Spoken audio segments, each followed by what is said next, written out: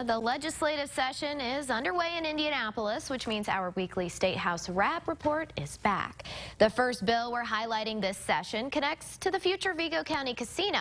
Local State Rep Alan Morrison authored the bill. It would prohibit hold harmless agreements, which allow for a government unit to offset financial losses caused by a casino or other government unit. It would also repeal a requirement regarding payments from a gaming operator in Vigo County to Evansville. Both of these agreements were made in the original Gaming Matters bill that passed in 2019. This bill is currently being reviewed in the Committee on Public Policy. Another bill authored by a local legislator aims to conduct an audit on computer election equipment in some Indiana counties. Senator John Ford is behind this legislation. It would require the Secretary of State to conduct a pilot audit of all computer equipment used at the 2022 general election in 10 pilot counties. Vigo County is listed as one of those counties. The audit would take place post-election. The Committee on Elections is reviewing the bill now.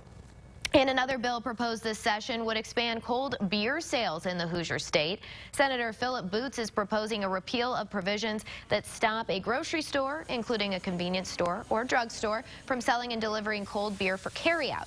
Boots proposed similar legislation in 2021, but the bill failed to make it out of the State House. The current bill is under review in the Committee on Public Policy.